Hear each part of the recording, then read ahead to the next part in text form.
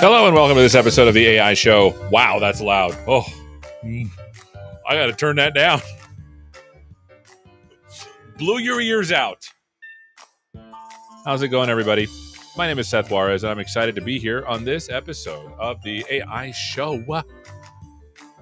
As we get ready to start, where's everybody coming from? I'd love to say hello to each of you. Last week, we had people from everywhere. It was fantastic.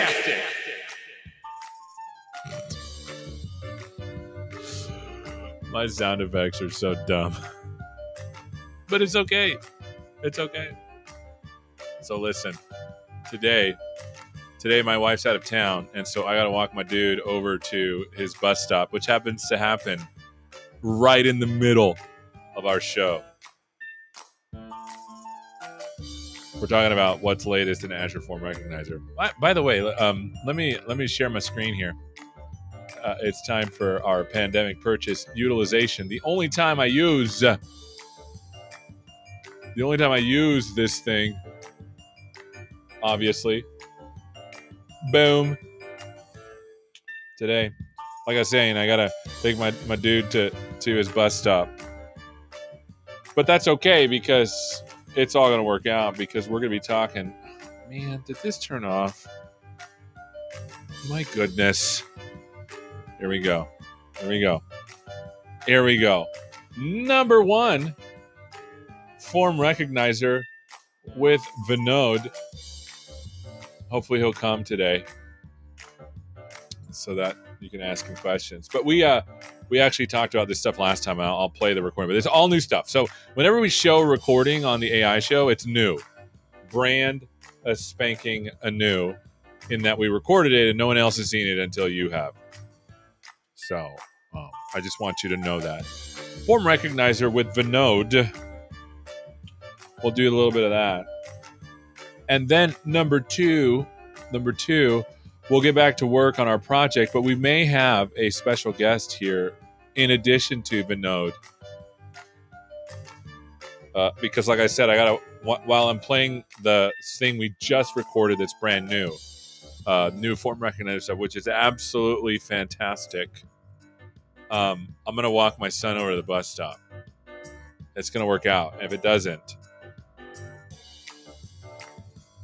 I don't know. We're just going to stare at each other awkwardly. Or I have a friend here who may help out. So thank you for being here, friend. It's Cassie. I gave it away. She's awesome. You've seen her on the show. She's my co-hostess with the mostest. So yeah, about that. So we'll continue to work on our project, Rochambeau. I had an idea that I wanted to explore to see if we could make it work. Here, let me show you what that idea is. And then I want to get Cassie on here to see what she thinks. Hold on. Cassie, hold on. Cassie. Well, this show... Hey, Cassie, how are you? Good. Happy Monday. I wanted to run this by you to see what you thought. Because YOLO V9 is out, right? Mm-hmm. YOLO V9 is out. And I thought... Because it's the Rochambeau thing and I wanted to be more accurate. What if... Now look at... You tell me if you think this is stupid. I don't know why I'm moving it here. I should move this here.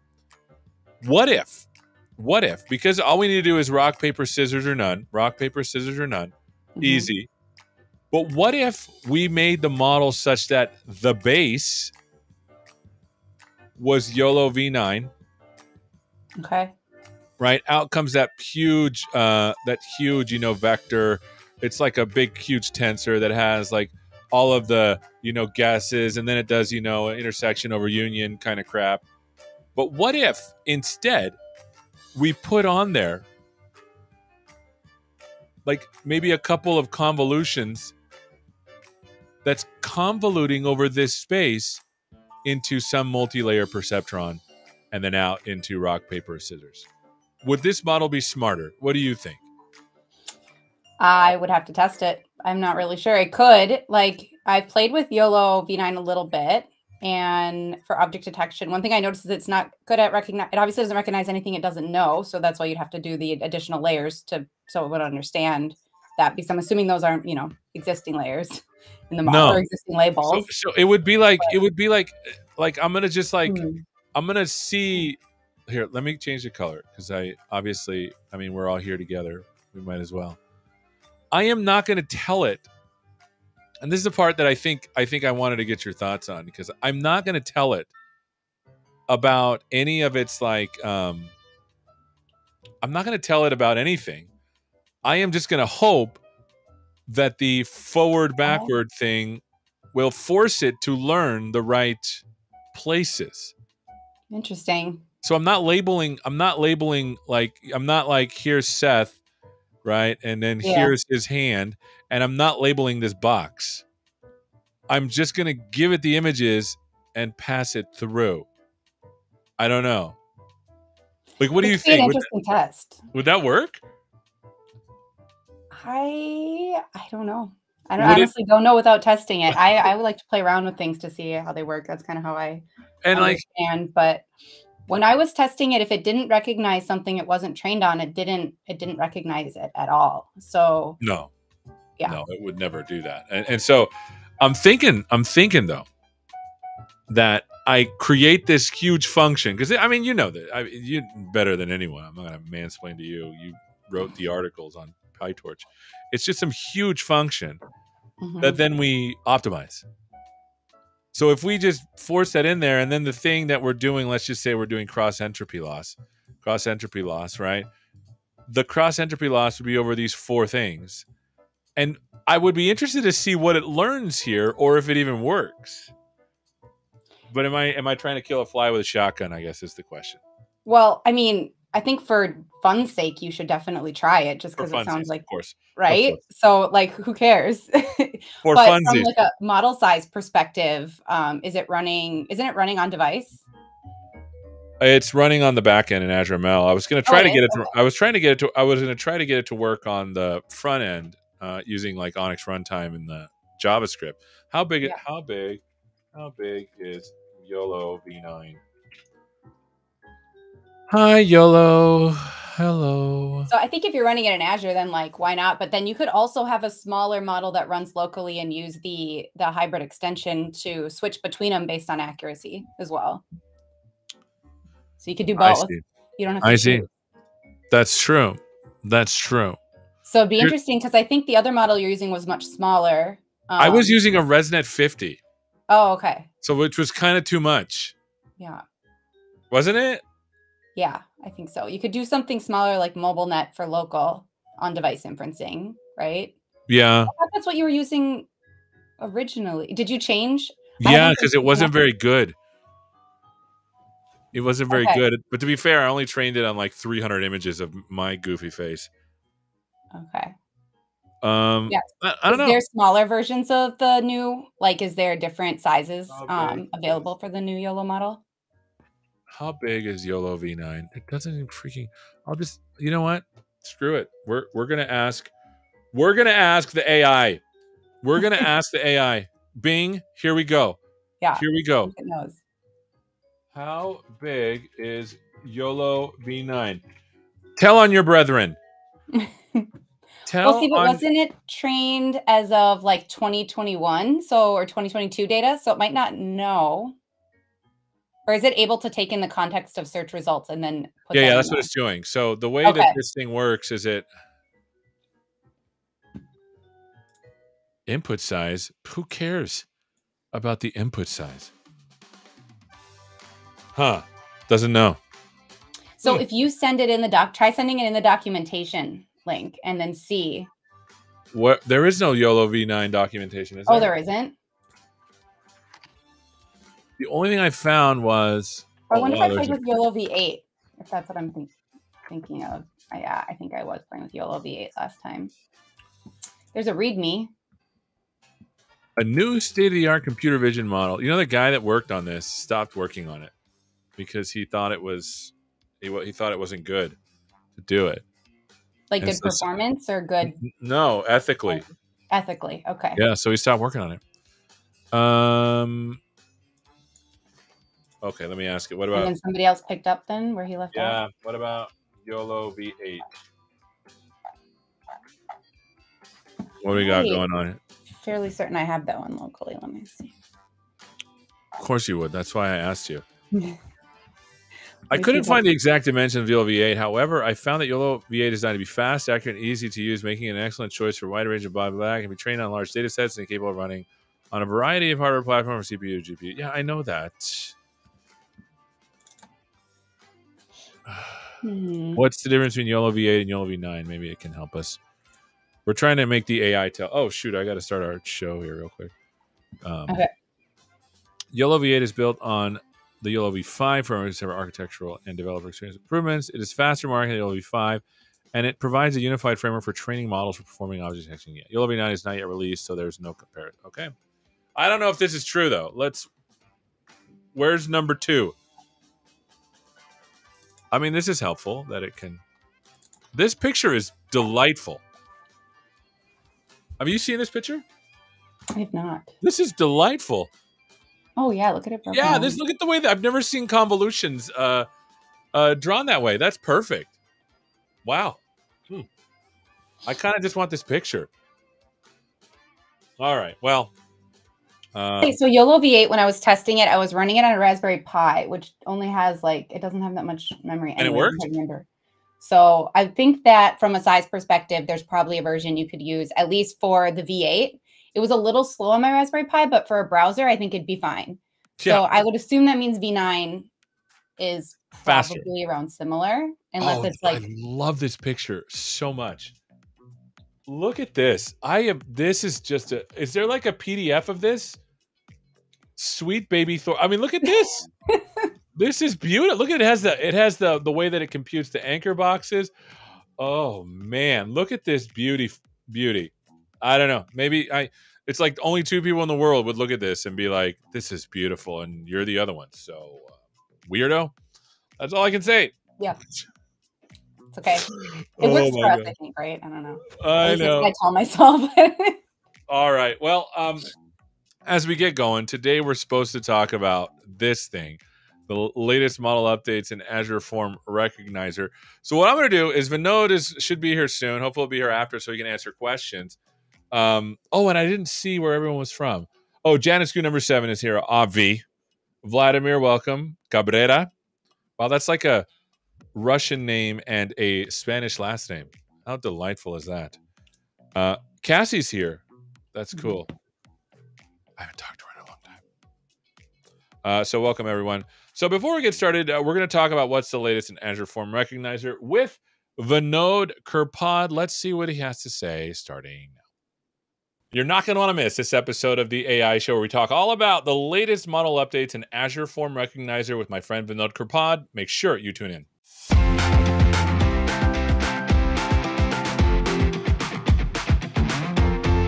Hello and welcome to this episode of the AI Show where we're talking all about the latest model updates in Azure Form Recognizer with my friend Vinod Kurpad. Vinod, I haven't seen you in a while. How you doing, my friend? I'm doing great, Seth. How are you? Fantastic. So for those who do not know you, could you introduce yourself? Yes, I'm Vinod Kurpad. I'm a product manager on the Azure Applied AI team working on Form Recognizer. Fantastic. So for those that don't know what Azure Form Recognizer is, can you give us the deets? Yes, thank you. So Form Recognizer is a applied AI service intended for your document understanding solutions. So customers that have a lot of document processing workflows typically run through some amount of document automation where they have to extract values from documents and then process those in a downstream application. And that's essentially the core purpose of what Form Recognizer does. It helps you extract values from your documents and then use those extracted values in your downstream application processing needs. That's fantastic. So from paper basically into structured computer stuff. Exactly. So it's a combination of two different things. It's a combination of obviously extracting text from paper, but also extracting structure and inferring structure from documents, and then using that structure to then define what is your downstream application, how it can consume that information. That's amazing. And it works with any kind of documents? I mean, can you give us a sense for what kind of documents it can work with? Yeah, so Form Recognizer can work with any types of document, right? You have essentially three categories of models that we have. The first is read, which is essentially OCR. So it extracts content from documents. So we typically work with PDF files, TIFF images, PNGs, and read can now even work with Office documents in preview. So there are a certain amount of customers that need just content extraction, and read is a perfect solution for them. For customers that actually need a little bit more, so we have another set of APIs that are general document APIs or document type agnostic APIs. And these typically are layout as well as the general document model. And layout and the general document model extract both text as well as structure. So structure could be things like tables, or it could be selection marks. Those are just examples of structure that you can extract out of the document with layout. The general document model includes key value pairs, which is essentially, think of it as any key value pair within a document. So you might have a form that has first name and last name. So you extract those as key value pairs, and this can work with any form, any document. It just works out of the box without any training required. That's pretty cool. Now here's a question, and I wasn't sure of this, but does it work with like if someone like hand wrote on a form? Does that work too? Absolutely, we can do handwritten text recognition as well, and handwritten text comes out as text extracted, but we also recognize that it is handwritten text, and we give you a little bit of a clue that it's handwritten text through the styles output. So you can go look for text that you know is handwritten by looking for the output of the API that has a style of handwritten text. This is amazing stuff. Obviously, if you haven't heard of it, you should go take a look at it. But now let's talk about the new stuff. What's new in Azure Form Recognizer? All right, there's obviously a lot to talk about here because there's a lot of new stuff in Azure Form Recognizer. So we'll start with document classification, right? A common challenge when dealing with a lot of different documents is the fact that you need to understand which type of document you're dealing with before you can process it effectively downstream. And so in the past, we've had a capability called Model Compose, which allowed you to compose different models together. And then when you submitted a document for analysis to Model Compose, it would pick the right underlying model to use to extract the values. We're now coming out with a new document classification API that allows you to train a classifier that can then disambiguate between the different types of documents you're working with. That's really cool because, I mean, I was thinking of, okay, I'll give it all my one forms and then it'll process, and then I'll give it all my other forms and then it process. Now you're saying you can just give it forms and it will disambiguate between the different types and then do that other processing, read layout and key value pairs. Oh yeah, it can do that, but I'll give you one more step, right? So it does one more thing, which is essentially splitting a document, right? So I'm going to purposely choose to use two different words here. I'm going to use a file, which would sort of denote a file, right? So think of a scenario where you might want to do a loan application, right? So your loan processor asks you to say, hey, Seth, go ahead and upload your maybe a copy of your bank statement, a copy of your recent W-2, and a loan application form filled out, right? You scan these things, upload it, it goes in as a single file, but it's actually a combination of three separate documents.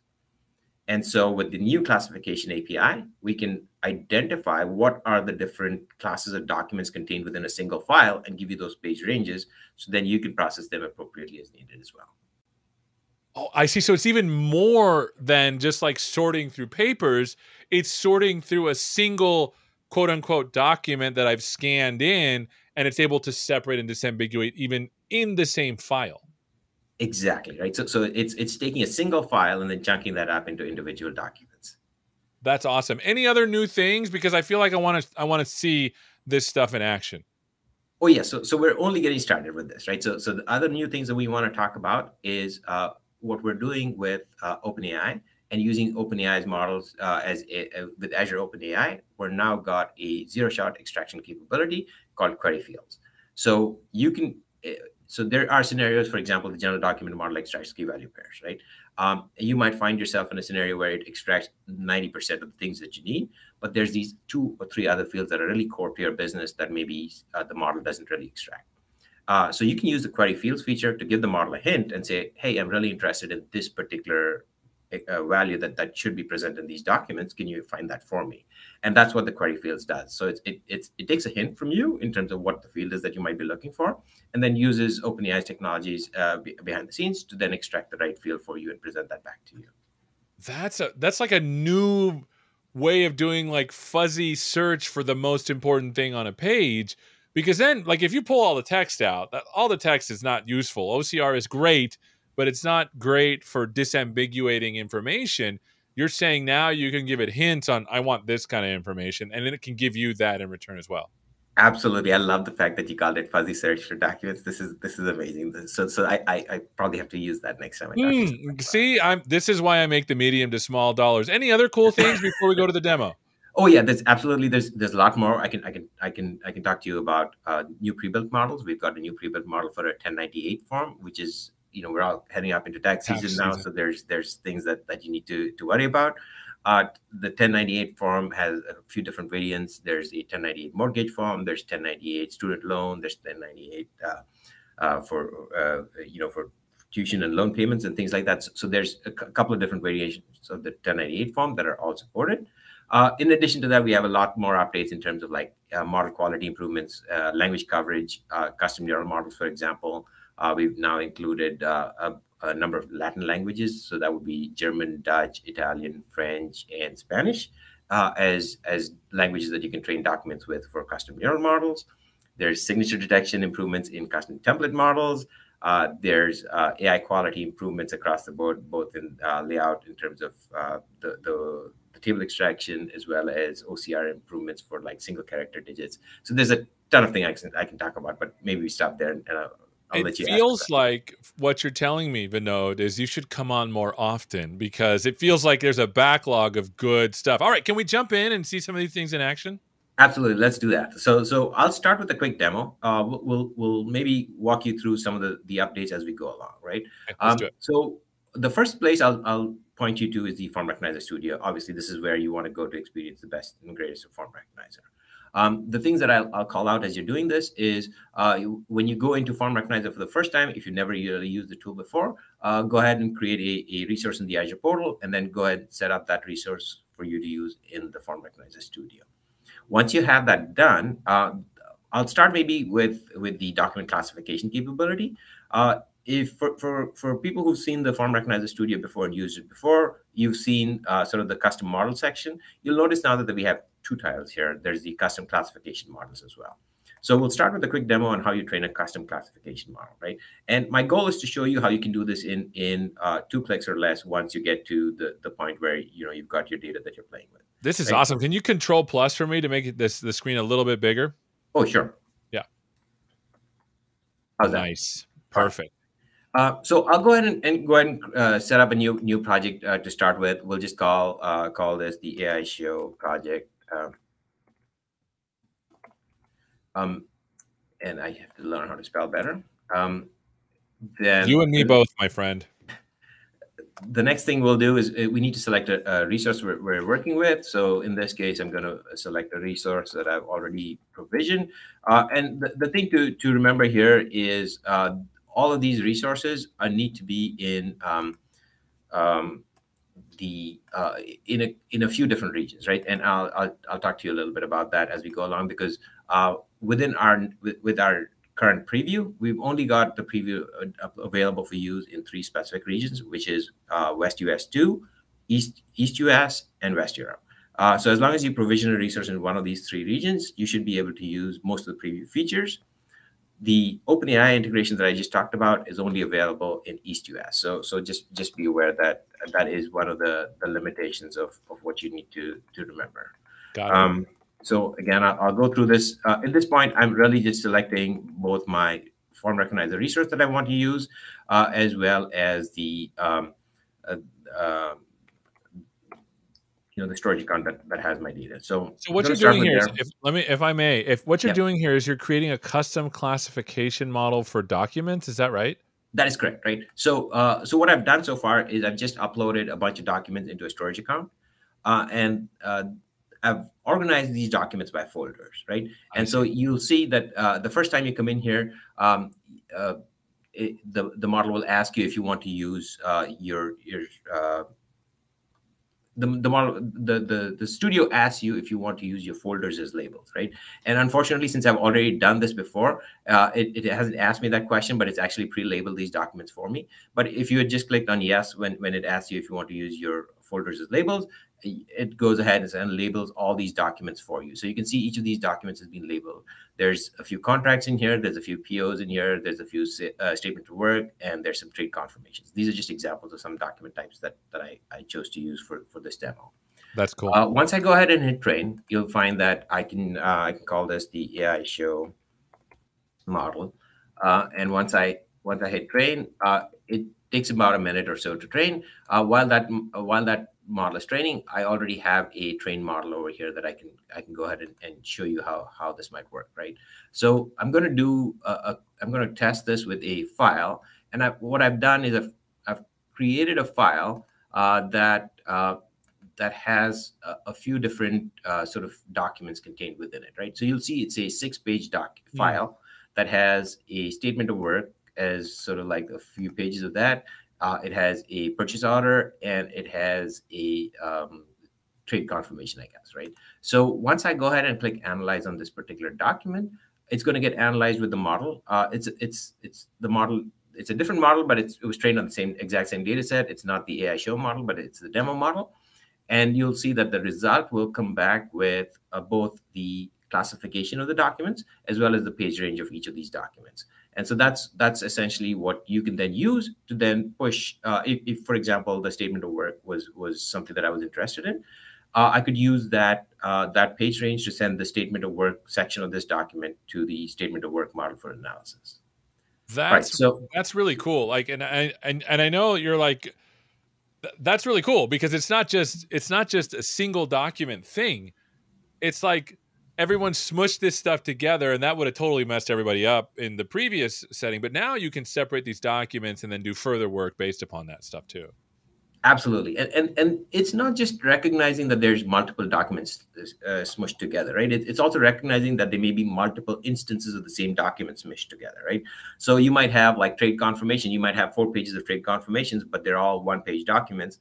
And so we'll be able to recognize that there's actually 4 instances of that same document. So that's also some of the capabilities within the document classification model today. That's so cool. What else you got, my friend?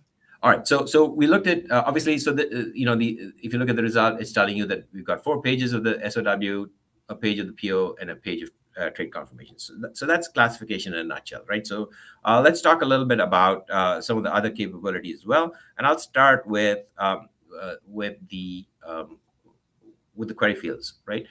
So query fields is a gated feature. So if you want to use this, you obviously have to request access and also make sure that the resource that you're using is an East-US. So those are the 2 limitations that you need to be aware of. So here's an example of how I could use query fields, right? So in this particular document, you can see that the general document model extracted a bunch of key value pairs, right? But hypothetically, I may be interested in looking at something really specific, like maybe what are the notes due in 2028?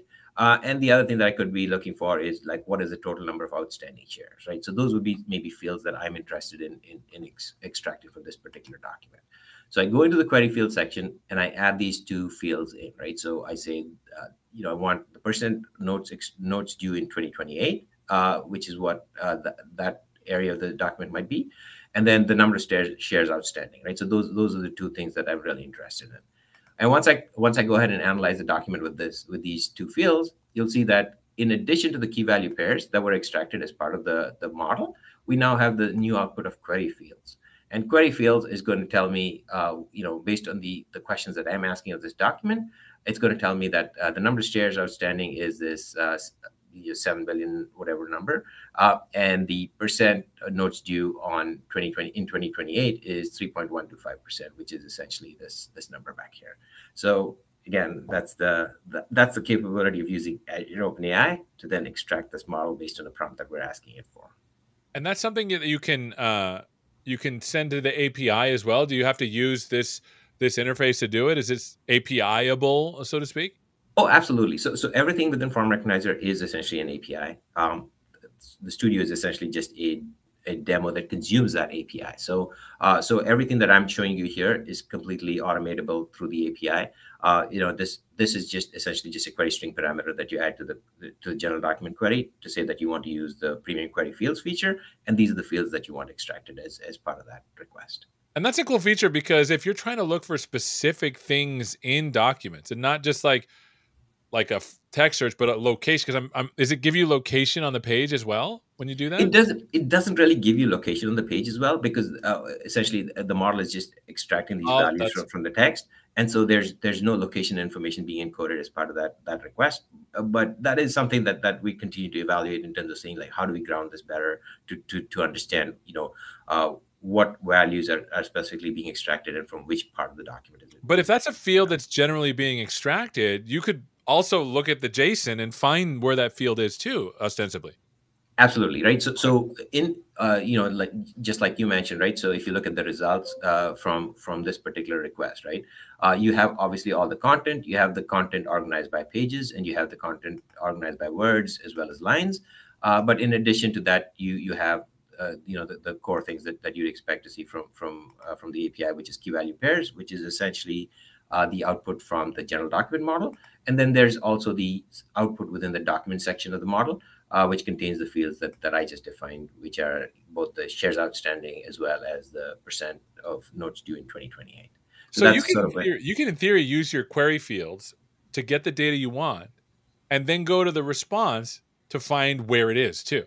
Oh yes, yeah. So to answer your question, yes, absolutely, right. So I could go in here and I can search in the line section. I could search for like if I were to search for whatever 2028 maybe, since there you can see that like it says that there's the notes due in 2028, and here's the polygon for where that is represented within the span of text of this document. That is amazing. We have time for just a couple of more features. Can you rapid fire show us a couple of cool things that you want to show us, and then maybe we'll wrap it up? Absolutely. Let's talk a little bit about the new pre-built models. In the pre-built models, we now have a new pre-built model for the 1098 form. The 1098 form is a typical tax form that most of us have to fill out if you own a house and there's mortgage payments that you're dealing with. It also has a few different variants. You can see that there's a 1098E and there's a 1098T. So each of these are essentially models that you can now use within your document automation workflows. Obviously, the 1098 form extracts both the year that this particular tax year that this particular document deals with, and all the different fields that you need extracted as part of sort of automation of this tax form itself, right? So in conjunction with the existing W-2 model, this might be something that you can start using as a tax processor or somebody who's working with a lot of documents where say loans and things like that, where it's financial services, and this might be an example of how you can start using Form Recognizer capabilities to automate some of these document processing scenarios. Now, is this a PDF or a picture? This is I believe this is a picture. So this might be a picture that we're using, but it could also be a PDF, right? So in this case, it's cool. A PNG. I think it's harder if it's a PNG. It's a PNG. Yeah, I see it now. There over there to the left. It's almost harder to do with just a picture, which is really cool. Yeah, so we're able to extract content from both images, which is PNGs, TIFFs, and things like that, as well as PDFs. So those are all sort of like supported formats within Form Recognizer today. Amazing. And you mentioned something about language. Do you have anything to show us with language? Yeah, definitely. So, I mean, some of the things that you might be aware of is, you can obviously work with receipts in different languages. I don't know if I have a quick sample here that is a different language, but maybe here's one. So obviously we're able to extract all the different fields that you typically extract from a receipt in receipts from different languages, right? So here's a Spanish receipt, for example, that has obviously the line items, who the merchant is, merchant address, as well as some of the other fields like the totals and things like that. So again, right, typically what we recommend is customers just ignore the language and just send us the document, and we auto detect the language and produce a response back. But you could also give us a hint by sending us a locale code or a language and locale code combination that says, I'd like to see a Spanish response for this particular document. And the cool thing about these features is that they're such low-hanging fruit of just features that will delight your customers in like such a nice way. Like, don't type in the stuff from your receipt. Take a picture of it and upload it, and that is sufficient for us, which is really cool. They're just little easy delighters that you can add to software literally right now. Absolutely, right. And then, the other thing is you're also seeing a lot of this go into scenarios where you might want to do expense reporting as an example, right? Like, so why would you want to go ahead and take all this time to fill out, like, what was the tax, what was the rate, and things like that. So this is all something that you can just automate without having to do a lot of that grunt work for yourself. All right. Well, any other things you wanna show us? Obviously, there's a lot more that I can talk about, but like some of the other core sort of capabilities that you can also look at if you look at the what's new section on the website. So the docs have an update that shows you what's new. There's like I mentioned earlier, there's language expansion for custom neural models. That's been something that a lot of customers have asked for. So if you want to train models in different languages, that's all that capability exists now. That's amazing. This has been awesome, my friend. Here's a couple of links, by the way. If you want to know what Azure Form Recognizer is, you can go to this link right here. And what was that software that you were showing us? What is that thing called? The software that I was showing Like you. the UI that you were showing us. What is that thing? That's the Form Recognizer Studio, right? So the Form Recognizer Studio is where you want to go and essentially try out every single one of Form Recognizer capabilities. Like some of the things that I didn't show you today, for example, barcodes, right? So Form Recognizer now has the ability for you to recognize barcodes. Those would be things that you could use. We also we've also done a lot of work with things like detecting formulas in documents. Now you can do that.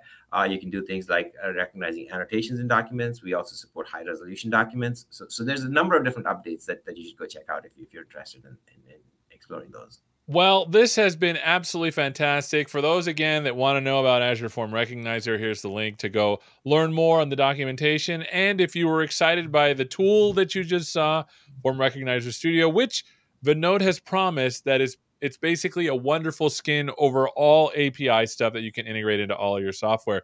This has been amazing, my friend. Thank you so much, Seth. Thanks for having me on, and great to share the goodness of Form Recognizer. My pleasure. Thank you so much, Vinod, and thank you so much for watching. We're learning all about the latest model updates in Azure Form Recognizer. Thank you so much for watching, and hopefully we'll see you next time. Take care.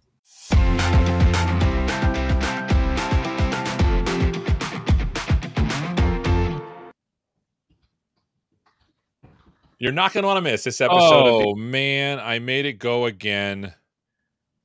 There's Cassie. And Cassie, what'd you think of that stuff?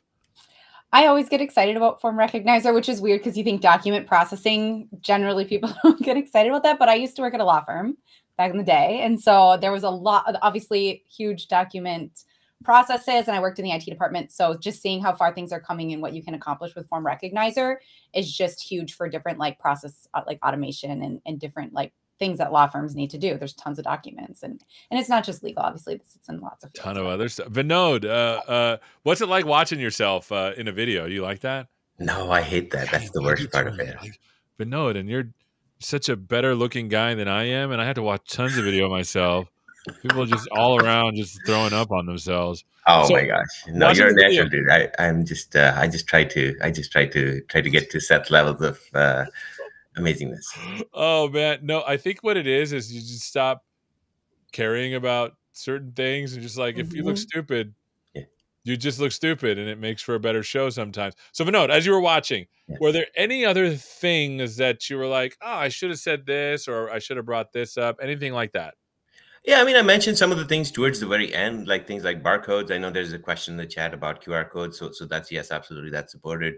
So I think that there's two things that I would want to maybe call out, right? So as I mentioned, layout has now improved dramatically with things like we talked about barcodes, we talked about annotations, we talked about formulas, and we talked about high resolution images, right? So if you think about all of those sorts of capabilities, now layout becomes a really interesting way for you to essentially take the contents of your document and then like Cassie mentioned about the law firm, right? So if you're a law firm, you want to do some analysis on contracts and things like that, you can segment out your documents and do different things with it to identify, like, what are these different clauses mean, are these terms redlined or not, and things like that. Those are all really cool capabilities that you can do with this now. And I mean, people are using this a lot. I mean, I've seen some numbers. And I've been telling people, like, the AI that's the best is probably the most boring AI because it's like you don't want to do that stuff, right? Are you seeing that too, Vinod? Absolutely, right. And if you think about it, right, there isn't an organization in the world that doesn't have documents to deal with, right? So whether like you're a law firm, whether you're a company like Microsoft, we all have documents, right? And so this is a common challenge for everybody. And I think the fact that we've taken this approach to actually apply this AI problem on a specific set of challenges, I think that's what makes it really interesting and useful for customers, because now they have a really defined use case and we have a defined solution that targets that use case. I love it. All right, so there was a let's see, Chris, maybe he was talking about me. Let's see what he said. Are you not missing the point? With this technology, you could vectorize and semantically search whatever size database you want. Could you remind us of the vector search stuff because we did talk about that briefly, didn't we? Yeah, the vector search stuff is part of cognitive search, right? So, Right. cognitive search is essentially where you want to take your documents and then apply search on it, right? The distinction between what we do versus what cognitive search does, for example, today is we work on a single document at a time, right? So we're not necessarily in this mode where we can take a corpus of documents and then apply some enrichments or things to it, right? And that's all sort of capabilities that are contained within cognitive search. Within Form Recognizer, we essentially we're a simple API. We do request response today. And so you send us a document, we do our best to extract the things that you ask us to work on, and we produce those results, right? Taking those results and then applying sort of the the different elements of search, right? Whether that be relevance ranking through vectors or relevance ranking through any other algorithm, like there's tons of those, BM25 and other things that are used. Those are all sort of core search workloads. That's cool. So as a skill in cognitive search, you can inject Form Recognizer to put that stuff into the index, and you can even vectorize some of the text, for embeddings and such. So maybe I did miss the point, Chris, initially, but I think now we've all got it. Cassie, any observations from you or things you would like to ask Vinod about Form Recognizer? Well, yeah, no, I was just going to say the multi-model thing is really important because, I feel like if you think about, the right tool, right job, Form Recognizer is really about extracting and labeling information, right? Like that's what the kind of the big picture is, and getting better quality data from our documents, which we can then add additional tooling on to make decisions. So I think it was a really good observation that you could add cognitive search on top of that, like a different tool. And I think when I've used Form Recognizer, I've always used it as part of my process, like get my information and then make decisions based on it. That's cool. And then there was some Azure OpenAI stuff that we added too. Vinod, do you want to summarize that stuff again? Because Absolutely. that's Yeah. I think I went too fast there, and I was like, oh, maybe we should have spent more time, and that's why we're here, because to fix mistakes. Vinod, tell us more about that. Yeah, so we're using Azure OpenAI as a way for you to give us sort of a hint on things that you might know are contained within those documents that you're looking to extract. So the general document model, for example, is where we're starting. And the general document model is a pre-trained model that extracts key value pairs from any document, right? But there may be things that the model is not really catching because it's described either in the text or it's in a paragraph that the model doesn't really understand that it has a specific key value pair sort of notation to it. Right. But you might know, like think about a doctor's visit, right? So the doctor's visit, it has a date, it has a patient name, and all those sorts of things as key value pairs. But within the doctor's notes, you might have some things about a diagnosis, as an example.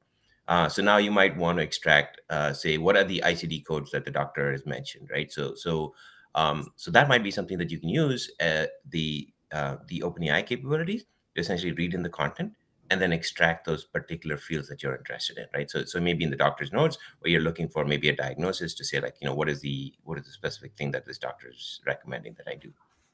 So it's like more fuzzy, right? It's like squishier in terms of this. And Cassie, you were going to say something? I also was curious, how does that work in the process? Is that something when I upload the documents I ask, or when do I ask it that information or give it that context? Yeah, so it's essentially when you upload the document. So as part of the request, you're sending a request into the general document model. In addition to the document, you also specify a query string that tells us what are the specific fields that you're interested in, right? And so there's all this talk in the internet about prompt generation for these large language models, and essentially you're giving us a prompt. You're telling us, like, this is the field that I'm interested in, and that prompt is essentially what we generate a response for using the OpenAI model. To then produce a response that is sort of the aggregation of what the general document model produces, as well as the OpenAI model produced for us. That's So awesome. you're basically sending it a prompt and the text of what's in there OCR-ish, right? Exactly. Right. So we're taking the output of OCR and generating the response based on the prompts that you've supplied. That's pretty cool. That is so cool. I know. I'm just sitting here like we're all like nerding out over like your TPA documents. Monday morning nerding out on documents. That's awesome. That's your TPA. I don't even know what that is. I know there's like a movie, right, where there's like a TPA report they got to fill out. Oh yes, the Office Space. Office right? Space. Yes. I don't think I've ever seen that movie, but I know about TPA report. So basically, Monday morning TPA reports are done away with a single API call. Exactly. And information extraction. We're gonna have find the next new thing to be burdensome, I guess. And that's the thing about AI. I have found that the most useful artificial intelligence, specifically machine learning, is the stuff that takes away the part of the job that's just completely not fun. Yeah. And the thing that systematic tasks that we have to do. Yeah, and the other thing is that this one actually recognizes handwriting too, right? Yes. And yeah, it's not just handwriting. It's also like like with the annotations, for example, right? Like now you can for example, you might underline something in a document, and so you're now recognizing that as well. So it's in addition to handwriting, you can also start doing things that are like, okay, like a lawyer maybe redline something and say like, hey, we want to renegotiate these terms of the contract, and they underline something. Now you know what parts of the document you need to sort of work on as well as part of it. That's cool. I mean, I think it's great. I'm excited about it. For those that want to try it out, you can find out what's new with Azure Form Recognizer here at this fantastic link, aka.ms/. I'm so old, I can't read it. It's too small. Form Recognizer /docs, and then Form Recognizer Studio is here. Abi, aka.ms Form Recognizer. Get started. So make sure you take a look at those so that you can get to form recognizing. And to finish up, we're just going to say it's time to, as Janice Q number 7 says, let's get forms to recognize. That's the tagline. I love it. We should make new t-shirts out of that, Vinod. Let's get some forms to recognize. You better recognize this form. Okay. That's right. I'm pretty excited about that. All right, Vinod, thanks so much for being with us, buddy. All right, thank you. All right, we'll see you, buddy. Thanks, bye. How about them apples, Cassie? I recognize. I recognize that this is some awesome tech. Right? That if you are doing anything with papers and forms, you should probably stop and just call the API. I wonder how much it costs. Because that's the one thing. So let me remove this. Let me go back to my screen here. Boom, boom. Okay, let's go look at Azure Form Recognizer cost. Azure Form Recognizer pricing. Look at that. Thank you. Let's just ask the ChatGPT. How much does Azure Azure Form Recognizer cost? When you had to make your screen, or when you're talking about the text, I literally just recently had to like up my base percentage on my screen to be larger because I felt like I was squinting all the time, and it's like, oh, yep, I am also that old. No, Cassie, no, it's not true. It's true. Because if you're old, then I'm ancient. All right, here we go. Azure, according to Microsoft Azure, the pricing for Form Recognizer is based on the type of agreement entered with Microsoft and data purchase. You can sign in the Azure pricing calculator to see what pricing is. You can also contact blah, blah, blah, blah. Okay, so where's the pricing calculator? Let's go to the calculator. I just realized our face was in the way in the chat. Microsoft is conducting an online survey. Yeah, I would love to participate. Let's do it. Yeah. I think we have another question. Oh, what is it? Do you want to? Yeah, there we go. What does it say? Let me move it over here. Sorry, I can't move it in front of my screen. Can this work through large reports with HR and payroll data? Also, are there still limitations of records that have interrupting page breaks? No, and that's what he said. Yeah. Vinod, are you still there? Oh, he is. He's still here. Hold on. Let me here, you're back. Yes. This. Do you have an answer to this question? Can you HR payroll data? There are still limitations. Yeah. So absolutely. So we talked a little bit about the document classification feature. We did. Yeah. So with the document classification feature, you actually get classification and splitting.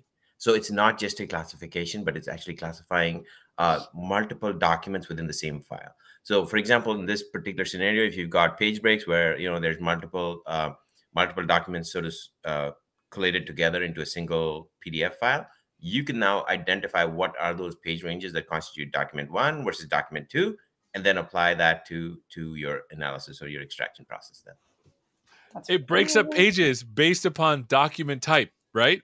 Yeah.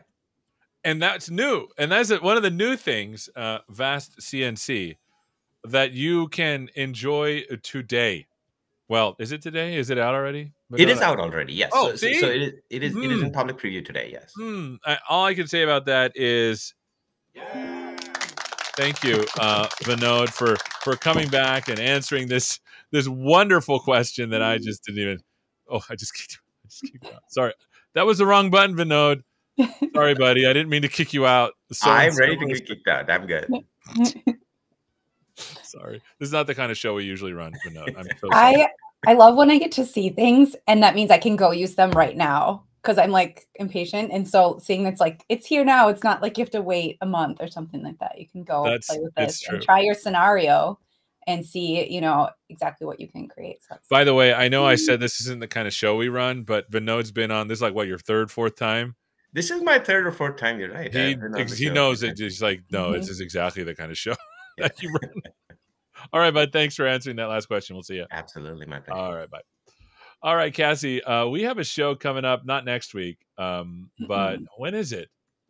I think it's still TBD, but we can talk about it. Let's tease it just a hair, and then I'll talk about what we're doing next week. Hold on, okay. I gotta get the new. We got a new card for this one. So let me load it up here live. So while we're going, a couple of weeks ago, we did a thing. Why don't you remind people what that was? Yeah, so I had been working on if I could get the Stable Diffusion text to image models to work for inferencing in C#. Oh, yes, right. Leveraging Onyx runtime. Yeah, so we did a holiday show. We did part 1, and I was in the middle of it. So usually when I build something, I wait till I figure out all the kinks, and then I show it, But that's not the kind of show we run, Cassie. Yeah, it's like, let's just show it when it's broken and show where we're at. So we kind of looked at like fundamentally how Stable Diffusion is working, the processes and all of that. And then we kind of got to where I was at that point in development. So we're going to do a part 2 because it works now and it's actually available. You can go play with it now on my GitHub, but we're going to walk through it, the rest of it, and see how it works and play around with it. It's really fun to play with Stable Diffusion if you haven't played with Stable Diffusion. And this runs locally and it's just going to use your local GPU. You want to make sure you have a decent one. I tested it on a 3070. I think it will also work on a 3060. I think you just need a 30 series to be honest, but I haven't tested anything smaller than that. So I recently, did I tell you I got a new here, let me show you. Let me go to my screen here. I got a new GPU. Did I tell you this? Yes, we talked. I think we talked about it on the show, and I was very jealous. Boom! I mean, very excited, envious Boom! Of that. So I went to a Best Buy. It was the saddest thing. I want to hear what you have to say. I went to a Best Buy. I ordered it, and I had to show up at the Best Buy and pick it up. There was like nobody there. Because people don't go to like the store anymore. Is that why? But I bet they're. I went there recently, and their online order pickup, there was tons of stuff there to pick up. Oh yeah, that's what I did, and it was totally full of stuff. So Best Buy is awesome. It is my childhood famous memory of that. Yeah, going there and getting CDs. Yes, going there and getting anything. All right. So you were saying, Cassie, about GPUs? Oh yeah. Also funny. I don't know if you know this, but Best Buy is Minnesota based. Really? It is. Yeah. Don't you know? Don't you know? Now you know. I know that doesn't creep over because you're in Minneapolis or you're in what?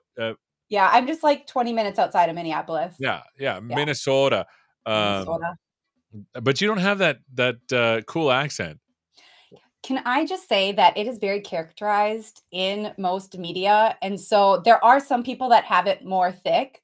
But in general, this is what we sound like. And if I say certain words, it comes out. And you can hear it, like it's there subtly, but it's not nearly as thick as it is the way that I would say Hollywood portrays our accent in general. I'm just feeding into stereotypes. I'm a terrible person, Cassie. I'm so sorry. We laugh about it. We like it. We do say you betcha though. Like that's definitely a thing. There's definitely like some truth to some of the phrases and things that we say. But the accent is definitely overdone. Overplayed, Yeah. overproduced. Oh, yeah. Mm-hmm. Okay. Well, it turns out also, Cassie, I have on my calendar here. It says that we're making a show after this. What is the AI show? Why don't we just do it here? Wait, the Stable Diffusion one? No, Or what no, one? no. It says record what is the AI show video podcast. Like literally, it's happening in like 4 minutes. Because we are going to be a podcast now too. What? I know. So cool. Tell everybody. Tell everybody. What are we doing? Well, we are going to take the amazing content that Seth and team and that I've been lucky enough to participate and help support. You and I both get to do, yeah. Yeah.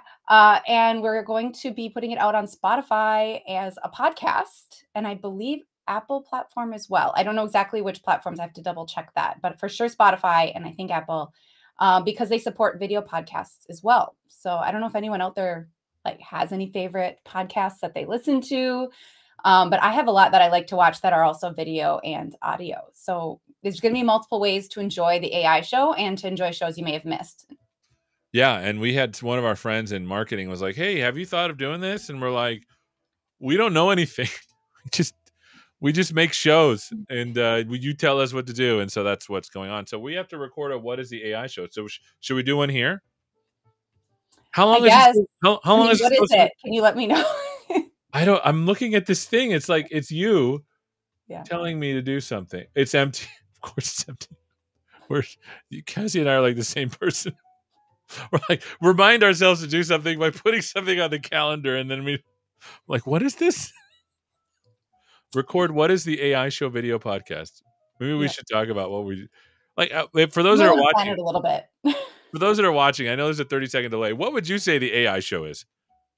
Oh, I love that.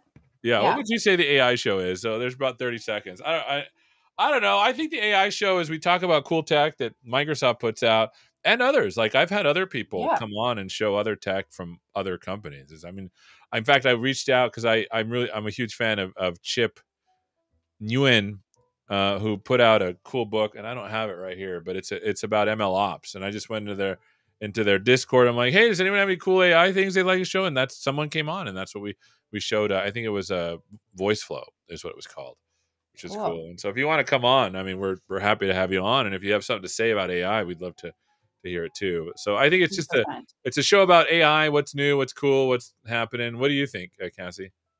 Yeah, I think it's about that. I think it's about cool new tools that help enable us to do our jobs, right? And to just enable getting things done. And I think that we highlight open source products, and we've had Intel and Hugging Face and all kinds of people doing just really cool stuff in the AI community. So I think of it as kind of like the heartbeat of what's happening in AI.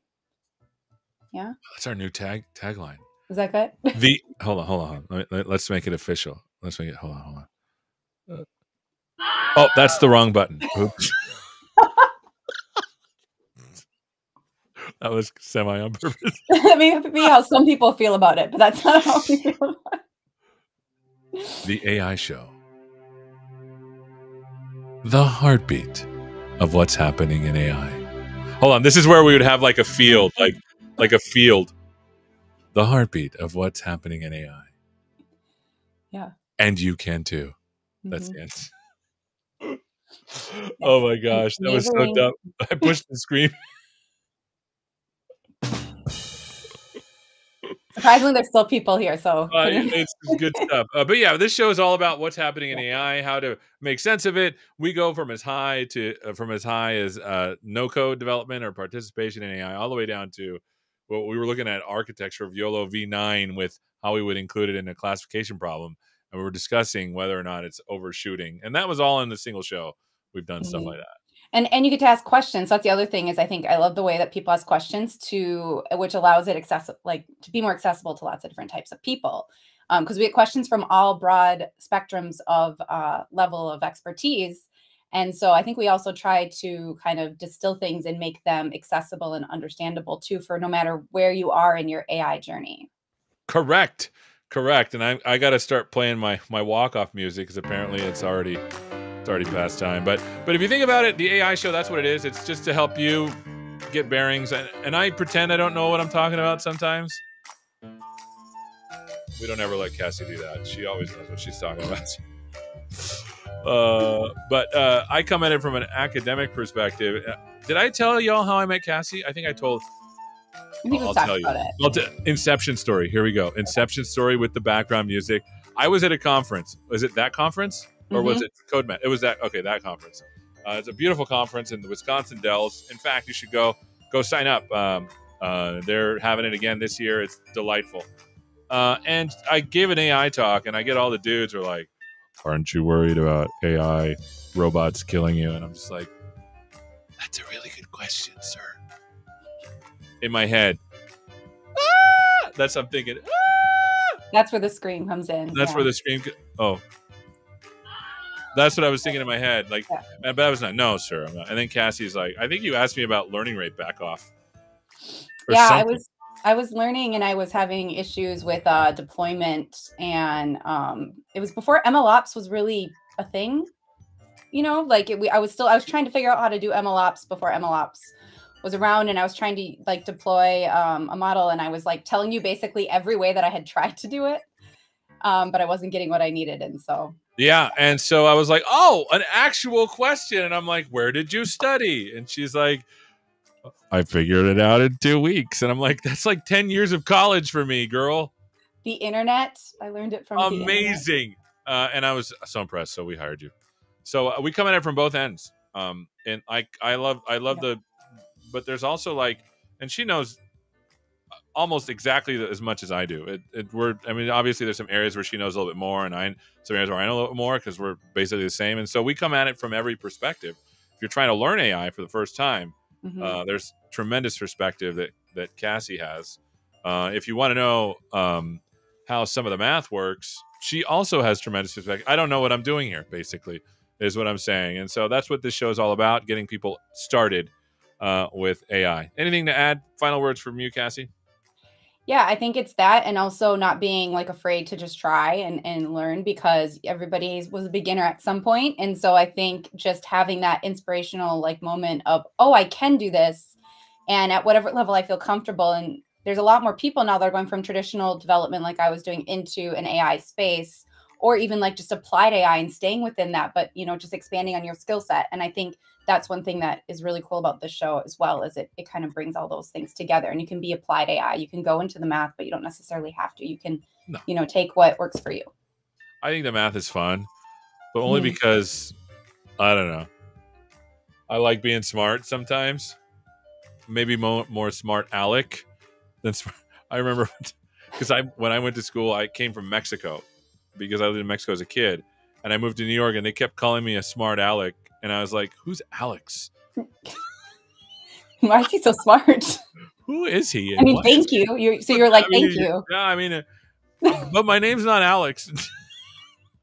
Language problems. All right. So as we get ready to go, I think that's a great introduction to the AI show. We might need to record this again, but it's a good start. Good start. Next time on the AI show, we have a chat with Marco Castellana, VP in Azure AI Platform and on Azure OpenAI.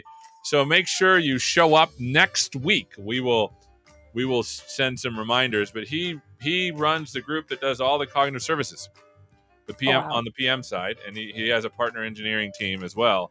And so you can ask him all about the Azure OpenAI. We recently released the Chat GPT. I think it's called Text GPT Turbo 3.5. Turbo. I don't know. It feels like I needed to say it that way. And so you can ask him all those questions next week on the AI show. Thank you so much for bringing us, Cassie. Thanks for hanging out. Yep, thank you. All right. And we'll see you next time on the AI show. Thanks for watching, and hopefully we'll see you next time. Take care.